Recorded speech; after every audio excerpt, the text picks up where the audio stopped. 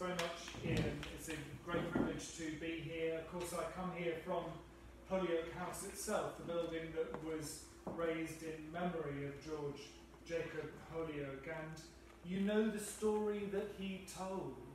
In 1844, the weavers and workers of Rochdale, the pioneers, started a food store in a venture that has become to be seen as the first cooperative in the world. And George Jacob Holyoke's book in 1857, Self-Help, within 6 years of that being published, there were 251 cooperative societies that had started in its wake. And you go forward a few more years and you see cooperatives kind of right around the world.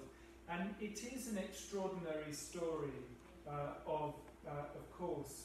But there were cooperatives kind of before then. 14 years earlier, local flannel weavers had formed the Rochdale Friendly Cooperative Society after a strike focusing on sickness benefits, started a small library services. In 1833 they started a shop, and the shop failed, as did a number of ventures around the time because it gave too much credit to its members. And the Rochdale Equitable Pioneers, after kind of another year, another kind of period of a strike, was their next go kind of at it. They raised £28 in capital, collecting 2 pennies a week from members, and they registered it with the Registrar of Friendly Societies, an important role, in October 1844. So that is very close.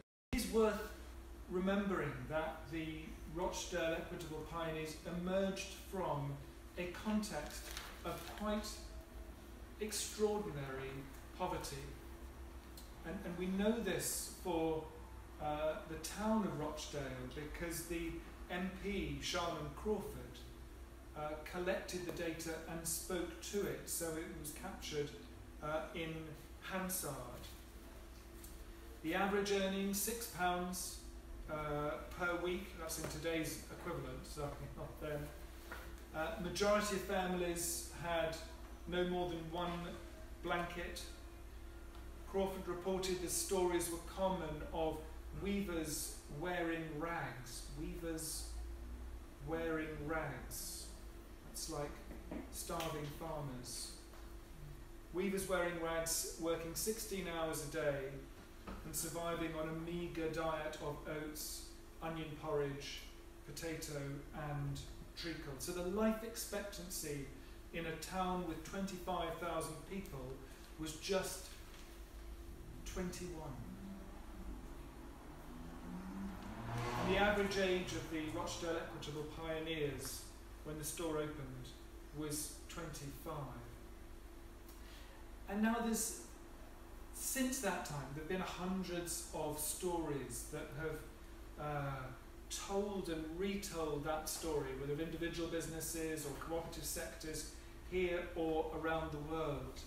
Nick Matthews, Chair of Cooperatives UK, received an award on Friday night from the German cooperative movement, paying tribute to the Rochdale pioneers as a source of inspiration kind of for them.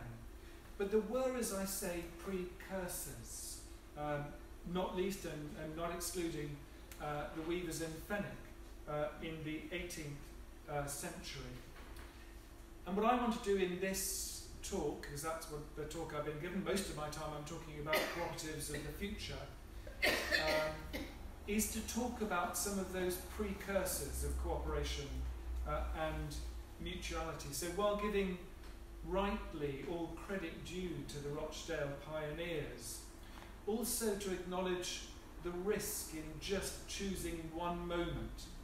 It's what the historian Frank Trentman, author of The Empire of Things in Birkbeck College, describes as the tunnel vision that can come with a birth metaphor. The way that historians like to trace things to their roots and say it started then, but that concept may obscure as much as it shows.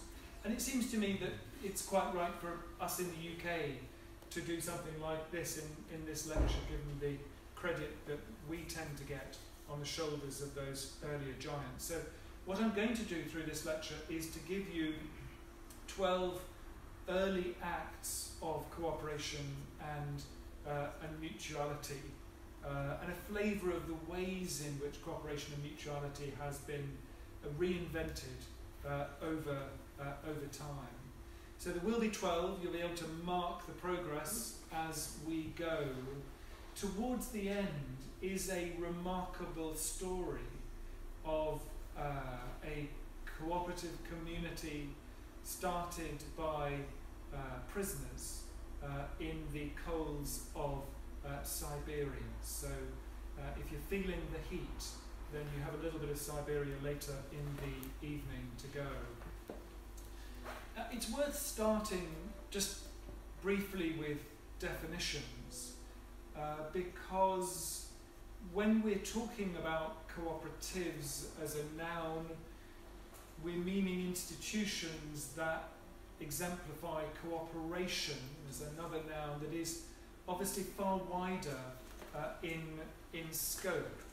So before I went about this, which was done in kind of evenings in Manchester, I think with the support of my chair at the time, and is published as a free to download kind of book called A Short History of Cooperation and Mutuality. So I've chosen 12 from that kind of longer list. But in order to set the scope for the view, I needed to have some idea of what was in scope and what was not. And so we start from the idea that actually cooperation is central to the human story. It's central to human evolution. We are, in the words of those kind of brilliant economists, radical economists, Samuel Bowles and Herbert Gintis, we are a cooperative species. And that idea of cooperation as marking out the human kind of story has been charted by many. The anthropologist Margaret kind of Mead and others looking at cooperation in tribes. That's a notion of kind of cultural patterns which is criticised by some. But I'd kind of shortcut it to say that in the era of early human evolution, our predecessors were organised for very long periods of time into small-scale, stateless societies. And those conditions have cemented cooperation into our patterns of social interaction.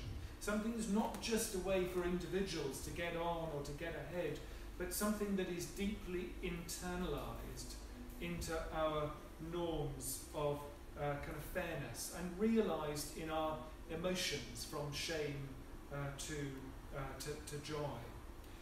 Now, Samuel Bowles and Herb Gintis actually, in their book on a cooperative species, married together some of the evidence kind of from archaeology and from history as it exists with game theory. So what they do is they model these kinds of small state groups and look at cooperation and the way that cooperation would have emerged through that. And it's worth just saying that this is cooperation not just in a sense that I am nice to you, sir, but that I will punish you, Richard, if you step out of line.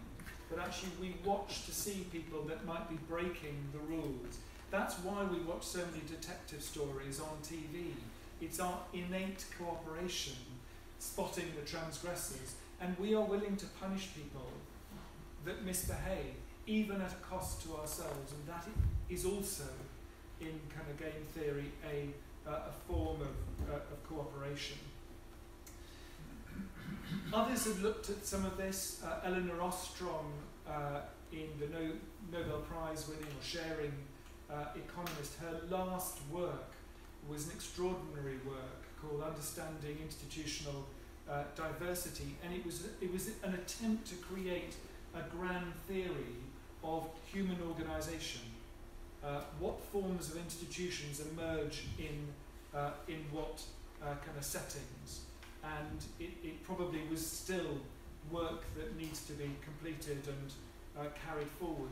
But many of the things that Elinor Ostrom points to relate to things that are quite hard to test when we look back in time, because they're actually about culture. And when you're looking at institutions, even the word institution is a complicated notion if you kind of carry it forward.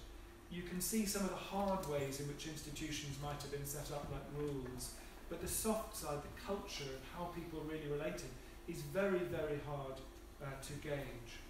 So in short, I found a definition that I worked to that characterised the 12 that you have before you this evening, and that is that cooperative and mutual action is about people working together equitably as members of a formal and open body to meet their economic and wider needs. And the reason why I've started with a wider definition than the statement of cooperative identity, for example, which can be traced back to the Rochdale pioneers themselves, is because I am trying to look back, and I'm not trying to tell a story that says, well, actually it wasn't the Rochdale pioneers that was the first co-op, it was this red dye cooperative in Greece, or this burial society in ancient Rome. I'm not trying to push back our notions of when the first co-op was, because that would compound it. I'm trying to look at what went before and what the strands and the comparisons kind of may be. So in order to do that, this lecture is part of Cooperative Fortnight. Today is the launch of Cooperative Fortnight. You are celebrating cooperation with co-ops up and down the UK, and we are in 2 weeks that leads up to the International Day of Cooperatives, backed by the United Nations, no less, on Saturday, July the 6th. It's a special day as well, because today the International Labour Organization, the ILO, which is itself 100 years old, has signed a renewed partnership agreement with the International Cooperative Alliance out of recognition for the work of the 2.9 million cooperatives worldwide, over 1 billion member owners, and contribution that we make to sustainable development goals and to decent work. So I'm glad I put that holding slide in, lest I get too carried away into the history. But we've got 12 to go, and we're going to start in the 4th century BCE in China. This actually photograph is not taken from that time. You will see that I have made no effort for historical accuracy in the imagery. But a writer, Mencius or Menkei, writes at that time in his book Mencius about market traders who were coming together to exchange in towns with rules and officials chosen to oversee the process. And it's that short. That's all we know. But I love the idea that markets predate modern, particularly neoliberal market economists by many hundreds, probably thousands of years. And at their heart, markets require cooperation to be able to work. People coming together in a place, people operating according to rules. So that is my first one, and it is the furthest back that I'm able to chart. In the ones that go forward, we're not following a set timeline, so we're not going to be in the 5th century BCE for the next one, but I'm starting with some of the older ones. And the next one comes from India, where there is a very long tradition of communities collaborating to sustain local assets like village tanks or forests. And the fads of Co-operative saw farmers taking control of water resources collectively to ensure fair access and collaborating around the use of that harvest and then also then transport of produce to market. And in that region, most of the rains in Karnataka come obviously during the monsoon season, and the impact of rains on farming is, or can be, crippling, gone wrong. So the rationale for acting collectively to secure rainwater has always been strong. And what we have is an inscription from the year 1371 describing the contribution of villagers in Nanjapura in the form of the upkeep of a water tank and the maintenance of it, and villagers providing for bullock carts in order to do that. We now move to ancient Rome, and the organisation form that in Latin would be collegia, and a direct antecedent, therefore, of our word college, and in Latin joined together. That's what a college kind of means. And across the Roman Empire, collegia would be bands or troops of arts or of workers, silver workers, rag dealers, woodsmen. Some were burial societies, and that was supporting members at a time of financial cost as well as religious and cultural significance. You can't just let people be buried where they die. It has to be out of town with the right kind of offerings and the right cultural process. So burials were some costs. Now we know of, again from inscriptions, papyri and writings, of a huge and extraordinary variety of these kinds of groups, these kinds of bodies, absolutely not all going under the name of collegia whatsoever. In fact, the names abound in huge ways, and those go back to the kind of 5th century or earlier in Greek times. One estimate by an academic of the different terms used of different associations around the times, 2,500 associations, and they would have included religious confraternities, chapters of priests, sodalities, Jewish synagogae, and on some characterizations, the earliest Christian associations.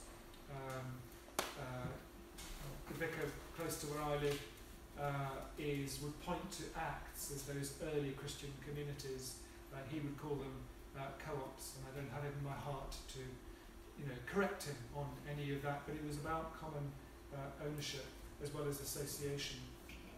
Now the example of collegia which I can give comes a stone throw from the walls of Rome, and again the statutes of these are preserved in inscriptions. It's kind of interesting thing about inscriptions as well. Here is from a co-op that has a Twitter handle. Okay, thank you. It is the Society for Gospel Studies, I know. Facebook site. Okay, very good. Anything in stone? Well, actually, this seems to be the best way to make sure that you are kind of preserved in history. And it's not just the sort of malign influence of big tech or Facebook. And this one college was founded by a Roman woman called Salvia Marcellina. It was the Collegium of Aesculapius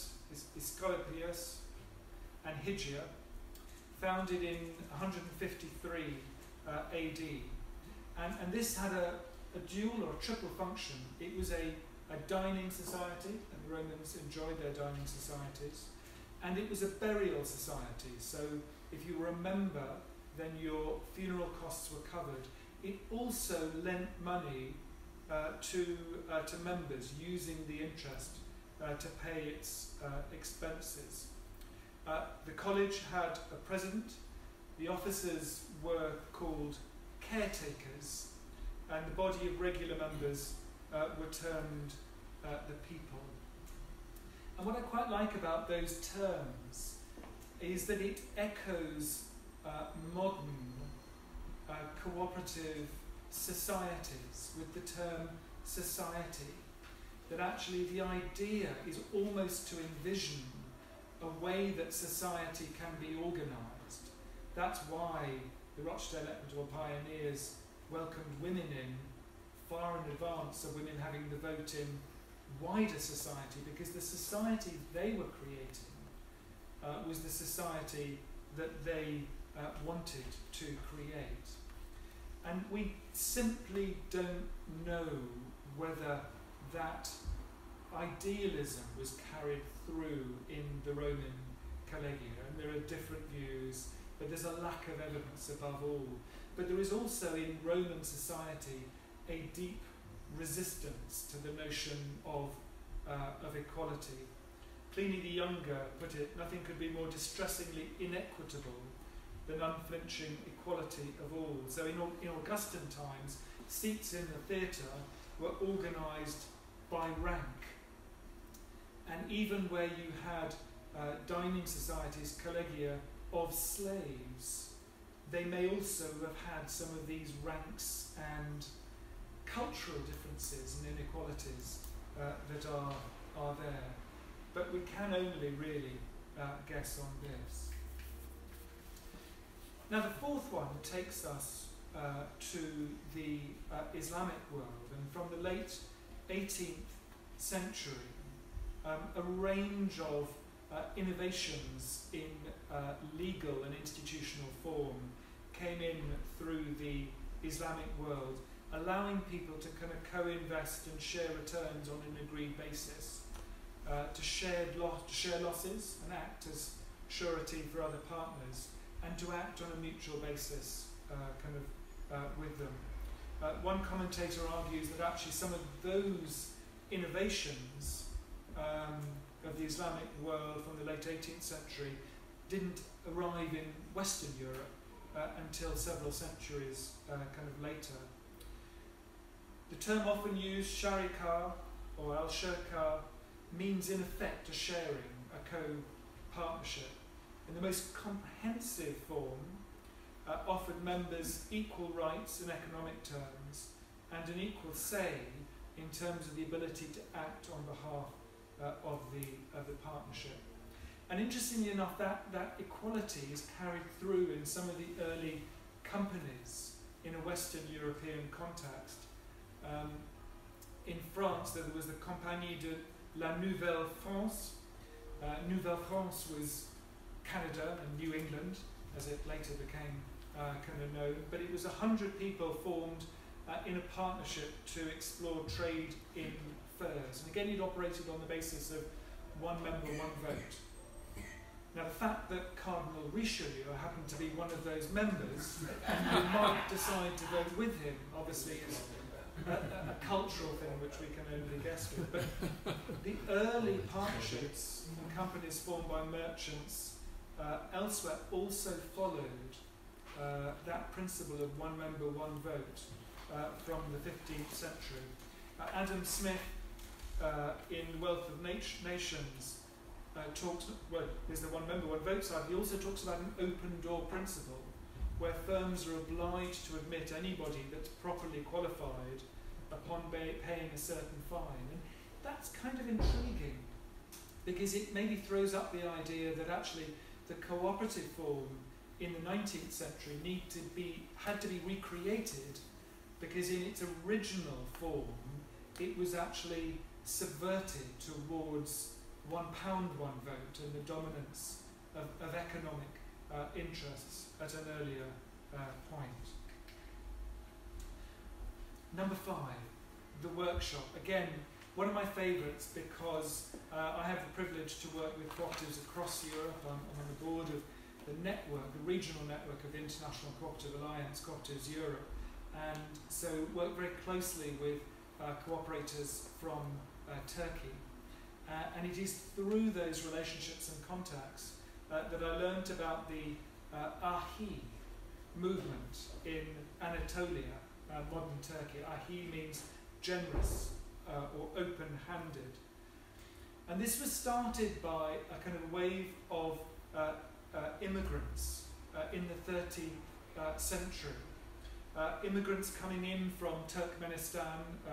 Genghis Khan wasn't known for his cooperative tendencies, was invading, and into Anatolia came these people from further in the east. And Pierre Ahi Evran Narveli was a master leather craftsman. He was and a scholar, and he was born in Iran in the year 1169. And what he envisaged and created as an organising model for those migrant communities was a world of guilds, workshops that were connected and operating in a context of ethics and faith that could create peaceful, friendly, again that's a word that we know from our own UK context later, a kind of friendly context across the economy and across society. Ahi Evran himself unfortunately died at the end of his life at the hand of Mongols who were encroaching further, but in 1261. And the first was a leather workshop established in Kayseri in central Anatolia. And in some ways it's typical to many of the guilds that you would have found around the time or kind of later. There was an economic base to it. It was craftsmen working together in bazaars, so bringing people together in a bazaar. Each of them would also have a kind of baker and a barber shop next to the bazaar, and they would check the quality of materials, the techniques for production. They would run inspections, and they would set kind of prices. And there were around 32 on one analysis, different trades and crafts and arts, and each of them had their own symbols. So a silver horseshoe, for example, for farriers. The wife of Ahi Evran, Fatma Bachi, established a bazaar for women, allowing them to group together and to sell the goods that they produced. And again, underneath this lies a deep faith commitment. This was a way of living your life in line with the Quran, in line with the precepts and the principles that were set out. And the guild elder, by the way, was called the Ahi Baba. And we don't know whether that's the Ali Baba of Arabian Nights or not, but I'd like to think it might be. Number 6, halfway, prisoners still to come, we have the reintroduction in the past of credit unions. And on Saturday I listened to one of our members, Robert Kelly of the ABCUL, the Association of British Credit Unions, talk about the state of credit unions and bemoan the fact that not enough people know about credit unions or know what a credit union is, or know what a cooperative is, to be honest. And one of the reasons may be that actually the credit union has been invented and reinvented so many times across different countries and in different names. And at the heart of it is this idea of a lending circle, that we might reorganise the chairs in this room into a circle, and that the lending would be, and the borrowing would be between members of the circle on an equitable basis, either in a time-limited way, where we go around once and stop, or in a continuing way. And rotating savings and credit associations that would be known as in the academic literature, but here are some of the names. Tontine in West Africa, Muzikis in the Democratic Republic of Congo, Iko in Ethiopia, Stokvel in South Africa, Mukando in Zimbabwe, Tandas and Kudina in Mexico, Chits, Kuris and Bishis in India, and my favourite, Thong Thing in Cambodia. The credit union. Now, what did these early co-ops ever do for us?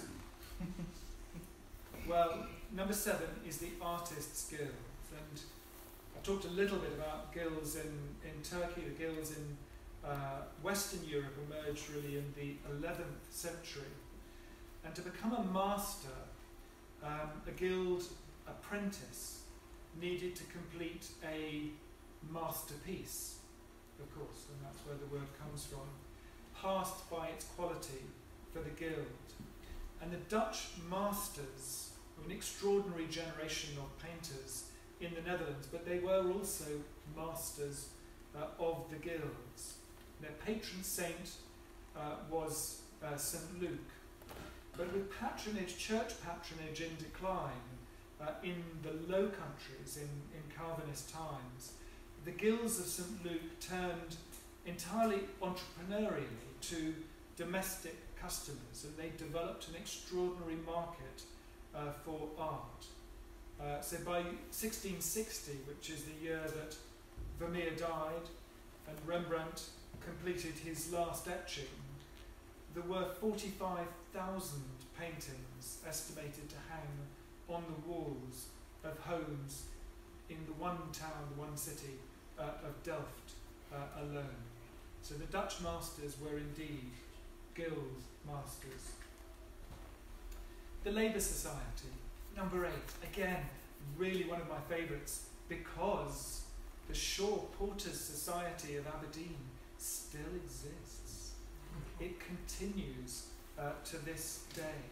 It dates back to 1498, possibly earlier. I'll come back to that possibly earlier, as porters on the docks of Aberdeen, carrying goods from ships. And today it is a home removals firm. It's lost some of its mutuality, but it retains that extraordinary lineage that is there. It made me think, actually, interestingly, I don't want to put you on the spot here, but do you know the oldest organisation that is on the register of cooperative and community benefit societies? The oldest thing on the mutual register is 1809, and it's a friendly society.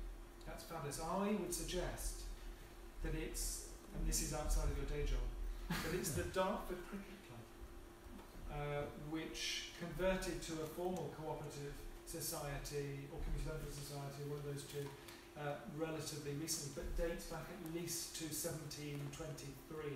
So there is this extraordinary lineage to some of these organisations that continue today, even though they predated the Rochdale Equitable Pioneers. The Pioneers was Scots for a porter, and in fact one of the first members that we have a name for is that of a woman, Meggie Todd, in 1514. So in a trade that required strength and skill, women could still find a place. Now there's a charter from the time of Queen Anne which talks about privileges being granted in the time of William, sometime King of Scotland, William the Lion, who was crowned on Christmas Eve in 1165. So actually the society could date earlier. And it seems likely that actually the society was established probably by the city authorities, or they certainly oversee the operations. The relationship between guilds and between the authorities is always a variable one. In France, at a time later on, the guilds started to become known as choses du roi, things of the king, because they were seen as a way for royal patronage to be able to have an effect. Whereas in Florence, after the riots and the democratic kind of fervour, they were clearly democratic and far ahead of their time. But it is clear that actually the independence of it certainly emerged. In 1531, members like Will Grant were named as standing as guarantors for the society as a whole, and we've got records of people being elected as deacons on an annual basis to manage the property of the society and to chair meetings. The annual general meetings, by the way, of the guilds used to be on Saints' Days, because this is in Western Europe, because they used to have a patron saint. So on Saints' Days people were off work, so you'd have a feast, and then you would do the formal business of electing or ratifying the officers. And often when many of our members come to me and say, well, how do we make our AGM more exciting? And the word feast always does it, really, for me. It's interesting, perhaps, though, just to look at the, because I spent too much time in economics, just to look at the rationale. Why is this mutual, if we use that word loosely? Why is this mutual operating? Why is it needed? And here's the case. Shipping doesn't come in on a steady basis. It comes in from time to time. And you know, it's like buses. You wait for one bus, you get 3. You wait for one ship, you get 3. So in order to provide a service to those ships, actually you needed to be able to cover porters to have quite a lot of downtime. And they used to have their downtime, used to play a lot of cards. Apparently there's too much drinking, and at one point the city authorities banned the porters from drinking. And you can imagine that drinking and portering probably didn't go too well together. So they would guarantee that there were porters even if there was that downtime. They would also guarantee fair rates for shipping, attracting ships to come into the docks in Aberdeen. The rates were 1 Scots penny barrel from the quay, and if you went beyond the Braid Gutter, now Broad Street, that was 2 penny Scots. And it provided for redress as well, because the thing about barrels is that they're round. It's very tempting just to roll them down the street, but the streets were not in good state, and if you do that with barrels, they don't last. So actually redress collectively where porters cause damages. Those were the functions that you could see could be uniquely provided by a mutual venture that you couldn't do in the same kind of way. Interestingly enough, in other places in Antwerp, the natties, the porters, are organised into societies. On one analysis, they have, again, the characteristics of 1 member, 1 vote, member subscriptions, and again, the sharing of benefits. Number 9, the Women's Guild. And I've talked about 1 or 2 women in the course of these examples so far. Of course, many of the examples that we're talking about were set in deeply patriarchal societies with patriarchal norms. And we've got examples of guilds that have explicit laws against women becoming members in Germany, for example.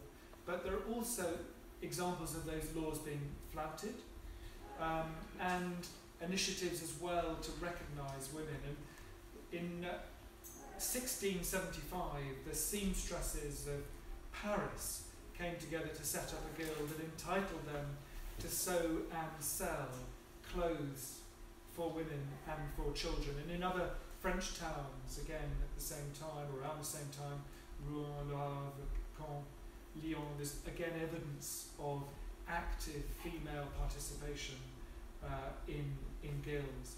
And in 1628, again, one of my favourites, in Barcelona, over 40 women who were spinners broke into the city hall to protest councillors, and they threw insults at the councillors in protest at the action of the master drapers who were sending wool to be spun outside of the city. Sewing, and of course insurance. from cow societies to protect against your cow getting sick, death guilds to protect against funeral costs, like the burial societies, or fire guilds, forming to pool risks and provide assistance against those risks, whatever they may be. The first one that I have found was from Schleswig-Holstein in 1537. We've got lovely evidence in 1752 from the States from Benjamin Franklin, the great politician and scientist, who founded arguably America's first mutual, the Philadelphia Contributorship of Insurance of Houses from Loss by Fire. And this was modelled on something that he'd seen in London, at the Amicable Contributorship of London, in his time then. I guess if you were in London any time after 1666, being aware of the risks of fire was certainly something that was big.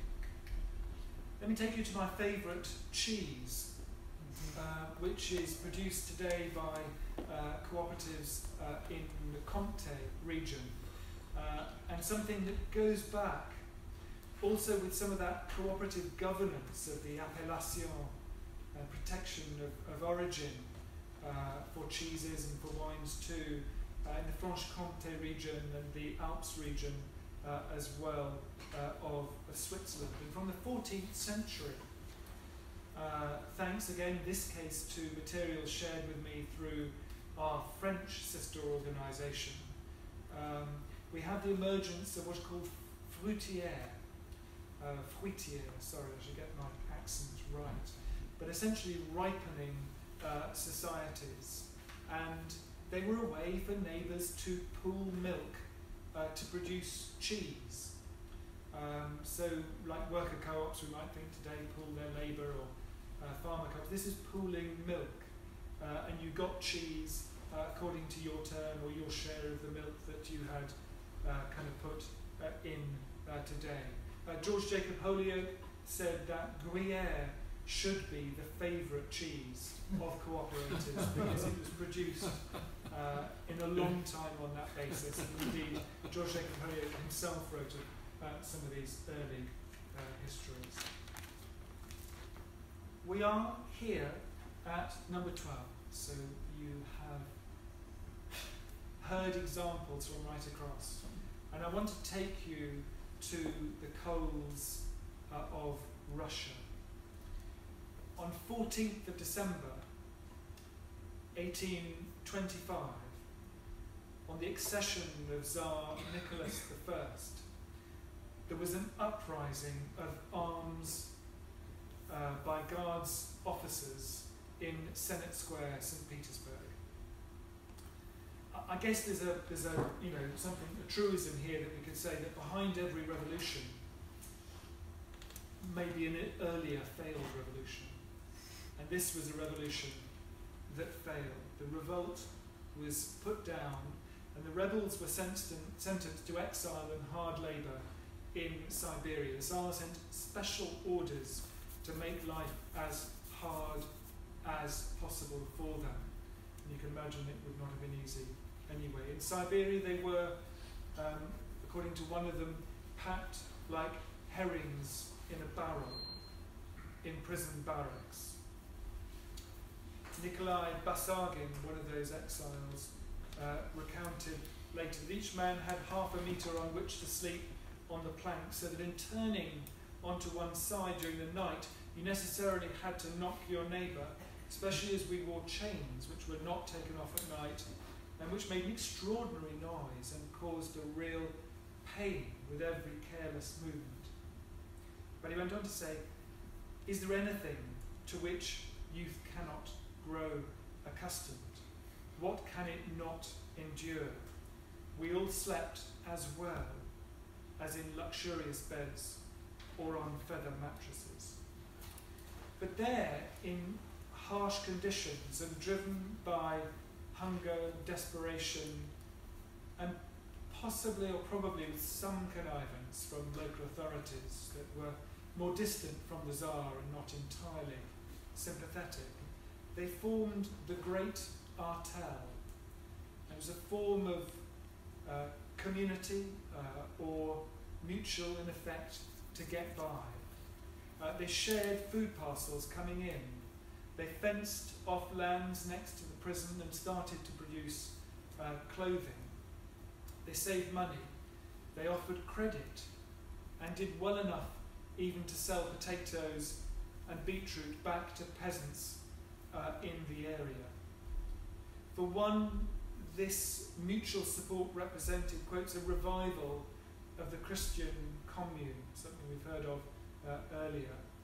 And I love this from Piotr Svistunov in a letter from September 1831. We recall we're still 13 years before our modern cooperative start in 1844. He said, "This really is our Lilliputian state. Every year, by means of a majority in a secret ballot, we elect a ruler who will enact the will of the people." A Lilliputian state. Again, I rather love that. Small is beautiful. Small is also cooperative.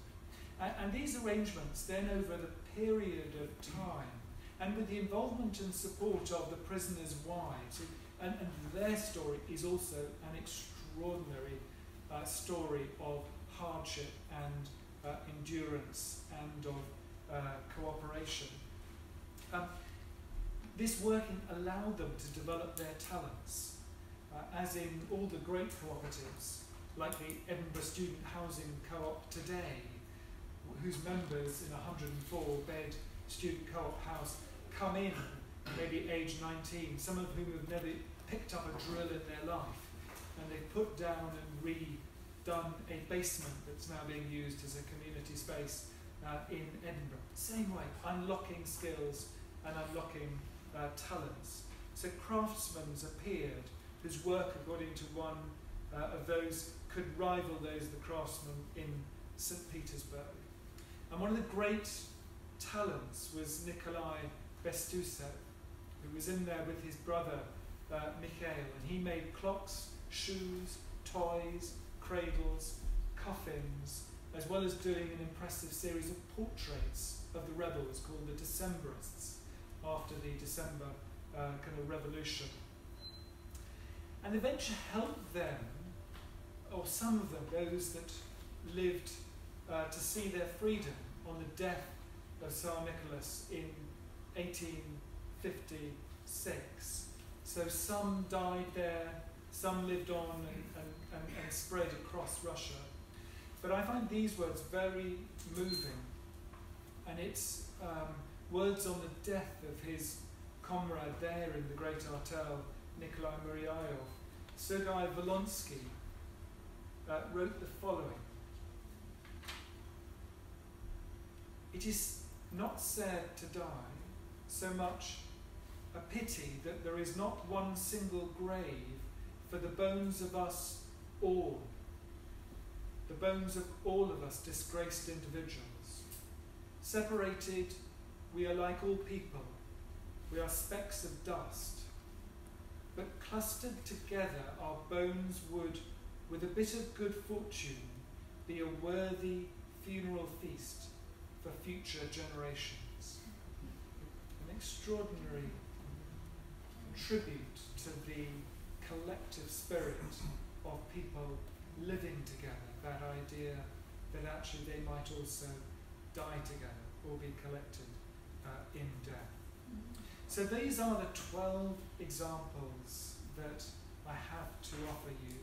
And I just then will close with some thoughts about what do we learn from some of these. And I repeat the point that I've been very open in my approach and my definition, because I've had to be. If we just took the 7 cooperative principles and tried to extend them back in time, it would be impossible to judge. Why? Because cooperative and mutual societies don't leave bones like fossils.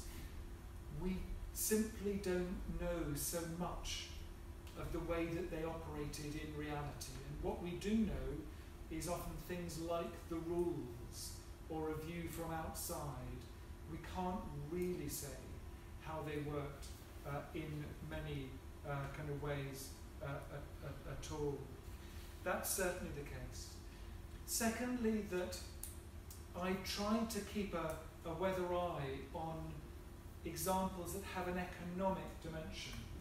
But if you go out more widely, simply to associations that are democratic and that have members, of course you have a far wider canvas still. On one estimate in the 18th century, there were a remarkable 25,000 clubs and societies meeting in the English-speaking world. Social clubs, art societies, debating clubs, book societies, alumni, Freemasons, horticultural societies, music societies, sports clubs, professional bodies, philanthropic, political associations, trades unions, religious bodies, scientific and learning societies, so many of those. And so trying to keep a weather eye on the economic dimension is what I've tried to do, but that itself is not easy, because the economic dimension is deeply embedded in a social and often a faith view of the world of the time. So I haven't covered, for example, monasteries, even though monasteries were involved in economic life, deeply so. And if you take the precepts of St. Benedict from the 6th century AD, those precepts on communal life and work were intended for any Christian community, not just a monastery, are deeply collective in orientation. Again, you could look at the scientific societies, very open, connections across the Napoleonic Wars when countries were at war, very open, democratic, but not really economic in orientation. So I've tried to draw that line with the idea that the line is helpful if it illuminates more than it obscures. But all of these things, I think, could be up to date. If there is a single golden thread or one or two golden threads, it would be in the words that I found from Ivan Illich, that great narrator of institutions and critic of institutions, that he described so many of these, particularly the guilds, as fundamentally about work, as an attempt by specialists to determine how their work should be done and by who. You could take a different cut, which might be about shared needs, about people coming together to defend their livelihoods or promote their consumption. Either way, that's an interesting factor. Another one is what succeeds and what doesn't, and how do those change over time. And there's something here about a relationship between these precursors and the powers that are outside, that they are open to challenge or subversion from powers, those with power outside. They're also open to challenge from those without power. The City of London was suffused with these guilds that suffocated enterprise, and people fled to the what I think of as the kind of clean air, the fresh air and the freedoms of South London. But you might dispute that. But that idea, and if you think about the wife of Bath, who wants to be known as Madame, my lady, and the clothing, the sumptuary privileges of the guildsmen, so the challenges from those without power as well. And in a sense, I have the idea, again, then you've got the inside, the kind of benefits to those inside, but managing those tensions. There's possibly something here of a kind of evolutionary idea about those ventures, cooperative or mutual ventures, in inverted commas, that have the right fit for their environment they inhabit, the right fit of internal cohesion and external openness or engagement. So all we can do is track back the evidence trail for where we see some of these things. the evidence for many of these precursors is stronger in Europe, but that does not mean that cooperation and mutuality is Europe in origin, because we see evidence that goes beyond kind of that.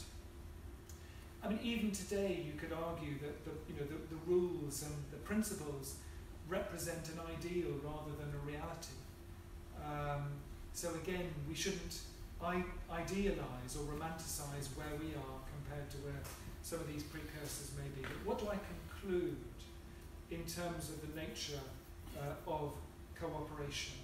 And what I conclude is that, at least from our 12 examples of cooperation, that it's not the case that these initiatives, these ventures over time, have each and every one of the characteristics that we would describe as those of a modern cooperative.